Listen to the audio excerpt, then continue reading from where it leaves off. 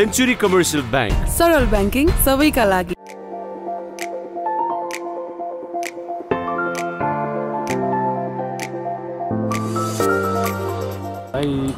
आज फेरि तपाईँ बीबीसीमै फर्किनु भएको छ होइन, बीबीसीबाट नै लिग स्टार्ट गर्नुभएको छ 15 वर्षपछि। कस्तो फिलिङ भइरहेछ? त्यो बेलाको फिलिङ कस्तो थियो र अहिलेको फिलिङ कस्तो छ?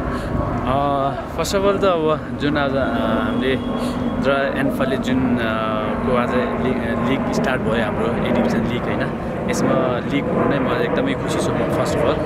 अनि एनफालाई पनि थ्याङ्क यू भन्न चाहन्छु। र मेरो आफ्नो पर्सनल कुरा गर्दाखेरि आफ्टर म 15 इयर्स पछि म बिगर बाइज क्लबमा ब्याक भएको छु होइन।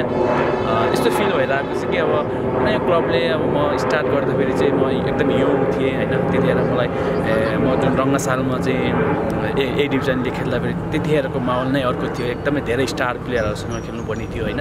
अनि त्यो कारणले गर्दाखेरि चाहिँ अब त्यसमा चाहिँ आइएम सो ह्याप्पी त्यतिखेर पनि। र अहिले फेरि अब 15 वर्षपछि म फेरि आफ्नो क्लबमा म किन आएको छु भनेर, हुन त मलाई धेरै क्लबले अफर पनि गरेको थियो होइन, तर मैले आफ्नो पर्सनल डिसिजन गर्दाखेरि चाहिँ म स्टार्ट गरेको क्लबबाट नि स्टार्ट गर्छु भनेर नै म आएँ होइन।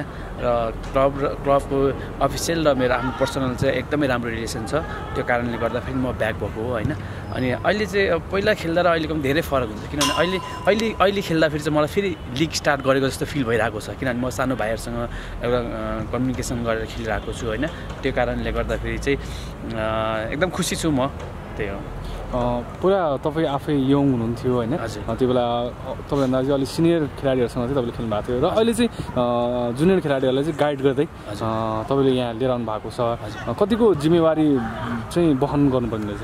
अभियसली अब यो ठाउँ यो टाइममा आएर चाहिँ म जुन अब जुनियर भाइसँग मिलेर खेल्न पाउनु नै अब मेरो गौरवको कुरा हो। र उनीहरूलाई चाहिँ मप्रति मेरो केही देखेर उनीहरूले पनि सिक्ने एउटा मौका पनि हो होइन। र यसमा चाहिँ कसो भने गाइडिङ भने त अभियसली अब एउटा क्याप्टेनसिप लिडरसिप भइसकेपछि टिमको जिम्मेवारी ममा धेरै थपिएको छ। र मैले टिमलाई कसरी ह्यान्डल गर्ने र म हाम्रो टिममेटलाई कसरी यत्रो लिग हामी खेल्न धेरै लङ लिङ्क हुन्छ यसरी कसरी लैजाने भन्ने मेरो जिम्मेवारी धेरै छ। यसमा मैले पक्कै पनि मैले प्रुभ गर्नुपर्छ, मलाई धेरै जिम्मेवारी छ, त्यो प्रुभ पनि म गर्न चाहन्छु। र मेरो क्लब र म आफ्नोपट्टि चाहिँ म मेहनत गरेर चाहिँ यो लिग पनि खेल्छु। त्यति बेला कति वर्ष हुनुहुन्थ्यो? म त्यतिखेर चाहिँ 16 वर्षको थिएँ होइन। सेम लाइक अहिले 2-3 जना भाइहरू पनि 16-15 वर्षकै छ होइन, 16-17 वर्षको। उनीहरूसँग यसरी खेल्न पाउँदा र उनीहरूलाई केही कुरा सिकाउन पाउँदाखेरि मलाई एकदम खुसी लागिरहेको छ।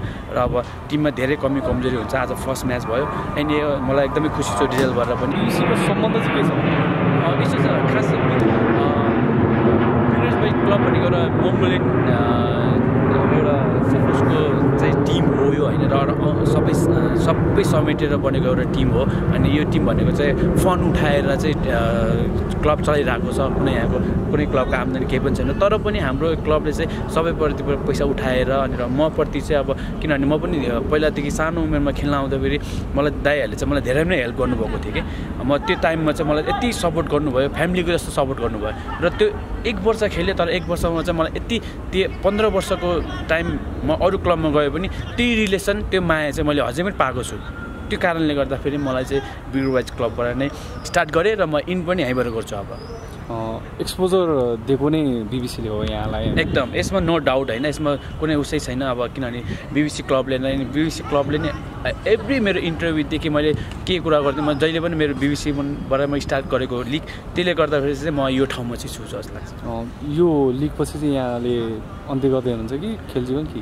होइन, म अझै पनि खेल्छु होइन। हाम्रो अब कतिसँग आमा फिट हुन्छ, म कतिसँग मेहनत गर्न सक्छु, म त्यो हेरेर हुन्छ। तर मेरो इच्छा चाहिँ अझै पनि खेल्छ, किनभने मलाई चाहिँ जुन रङ्गसालमा अब लिग सुरु हुँदै थियो होइन, हुँदै पनि छ, त्यो कारणले गर्दाखेरि आइएम सो एक्साइटेड त म रङ्गसालमा खेल्नको लागि। त्यो भएर नि हो। जस अब चाहिँ क्लब चेन्ज गर्नुहुन्न? म चेन्ज गर्दिनँ अब, म किनभने मलाई यही टाइममा पनि मलाई धेरै क्लबले अफर गरेको थियो र मैले चाहिँ आफ्नो डिसिसन चाहिँ यही बिगर वाइज क्लबमा पनि खेल्छु भनेर डिसिसन गरेको। त्यति बेला पर म्याच 500 हजुरको दरले यहाँ आउनु भएको थियो लिगको लागि होइन। अहिले चाहिँ कति छ खुलाउन मिल्छ भन्नाले हाराहारीको रूपमा भन्नु मिल्छ? अहिले नै एकदमै हाई नै छ होइन, किनभने म जुन बिगर वाइज क्लबमा आउँदाखेरि चाहिँ 12वटा म्याच हुन्थ्यो होइन, 12 म्याच हुन्थ्यो। त्यसमा चाहिँ एक म्याचको मलाई 500 रुपियाँ दिन्थ्यो होइन, अनि 12 म्याचको 6000 हुन्थ्यो। तर मलाई अब अलिकति दाइहरूले बोनस गर्दाखेरि चाहिँ 8-9 हजार हुन्थ्यो। त्यतिखेर पनि म एकदम खुसी छु र अहिले त्योभन्दा त अहिले धेरै नै हाई नै छ। हुनुहुन्छ सन्तुष्ट हुनुहुन्छ एकदम खुसी छु म पैसा भन्दा नि म एउटा रिलेसनबाट म त्यसरी खेलिरहेको छु होइन एउटा प्रोफेसनल तरिकाले हेर्ने हो भने त्यो कुरा आउँछ तर पनि म एउटा आफ्नो क्लब भनेर म त्यसरी खेलिरहेको छु आजको गेममा चाहिँ जुन यङ बोइजहरूलाई यहाँले गाइड गर्नु भएको छ होइन उहाँले चाहिँ ठुलो टिम भनेर अलिकति मोरल लो भएको हो कस्तो हुन्छ तपाईँको अलिकति यङ जेनेरेसनमा चाहिँ के हुँदो रहेछ मेरो आफ्नो मैले त्यतिखेरको नि एउटा एक्सपिरियन्स छ मेरो त्यतिखेर चाहिँ के हुन्थ्यो भने म बिग्रु बाइज क्लबबाट खेल्ने बेलामा हामीलाई चाहिँ 3 स्टार त्यतिखेर च्याम्पियन भएको थियो 3 स्टारले 10 गोल हान्ने थियो त्यतिखेर होइन जुन टाइममा म थिएँ त्यतिखेर चाहिँ कस्तो भने धेरै स्टार प्लेयरहरू थियो त्यतिखेर अहिले विजय गुरुङ छ नि विजय गुरुङ दाइहरू पनि हुनुहुन्थ्यो त्यतिखेर स्टार क्लबमा अनि अहिले चाहिँ कस्तो भने त्यो चाहिँ अलिकति अनएक्सपिरियन्सको कारणले गर्दाखेरि नि भाइहरूको अलिकति सुरुको हाफ चाहिँ अलिकति अल्मलीको टाइपको देख्यो तर पछि चाहिँ सेकेन्ड हाफ जुन हामीले खेल्यो नि तर उनीहरूको चाहिँ अलिकति मनोबल यतिकै हाई हुँदै गयो खेल्दै जाँदाखेरि चाहिँ पेसहरू बढ्दै गयो तर यो आज लिगको फर्स्ट म्याच भएर पनि त्यस्तो हुनसक्छ अब नेक्स्ट म्याच चाहिँ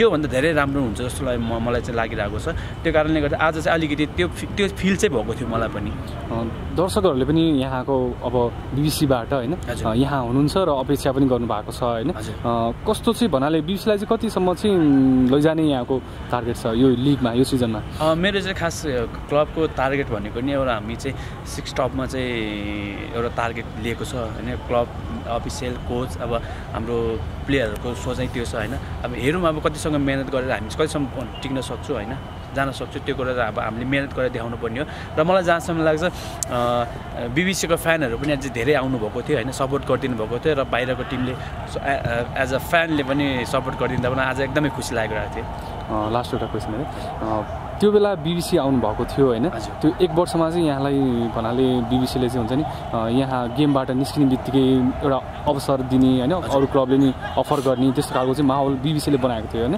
यहाँको लागि बिबिसी चाहिँ के हो अभियसली मेरो एउटा प्लेटफर्म हो होइन किनभने म त्यतिखेर जुन मलाई आउँदाखेरि चाहिँ जुन म बिबिसी क्लबबाट म खेल्दाखेरि चाहिँ जुन मेरो पर्फर्मेन्स थियो त्यो पर्फर्मेन्स देखेर मलाई मनाङमरसँग दियो 3 स्टार क्लब जुन नेपालको one of the best टिमहरूले offer गरेको थियो होइन त्यो अफर जाँदाखेरि दाइहरूले चाहिँ मलाई के भन्नुभयो भने उनीहरूले आफैले उनीहरूले आफैले राख्न सक्थ्यो मलाई देखिदिएर त्यो टाइममा चाहिँ मलाई के गर्यो भने दाइहरूले नै आफूले पुस अप गरे क्या किनभने तिमी अब तिमीलाई जुन अफर आएछ तिमी त्यो लेभलमा गएर खेल्न चाहन्छौ भनेर दाइहरूले नै मलाई पठाएको हो त्यो कारणले गर्दा बिबिसी क्लब भनेको एउटा नेपाली फुटबलको एउटा प्लेटफर्म हो त्यो प्लेटफर्म भने मैले अहिले पनि त्यो भाइहरूलाई भनिरहेको छु यो प्लेटफर्म हो पैसा भन्दा नि यो सिजन चाहिँ राम्रो खेल्न सक्यो भने अभियसली हामीलाई अर्को क्लबले अफर गर्छ नेसनल टिममा जानलाई सजिलो हुन्छ त्यो कारणले गर्दाखेरि हामी चाहिँ यसरी नै मैले बिल्डिङ गराइरहेको छु अभियसली पक्कै पनि यो बच्चाहरूको ट्यालेन्ट देखेर चाहिँ मलाई लाग्छ भाइहरू पछि चाहिँ एकदमै राम्रो पोजिसनमा पुग्छ जस्तो लाग्छ त्यो जग्गा यहाँ सर्वाधिक मूल्यमा बिक्री हुने खेलाडी समेत बन्नुभएको थियो हजुर त्यो यही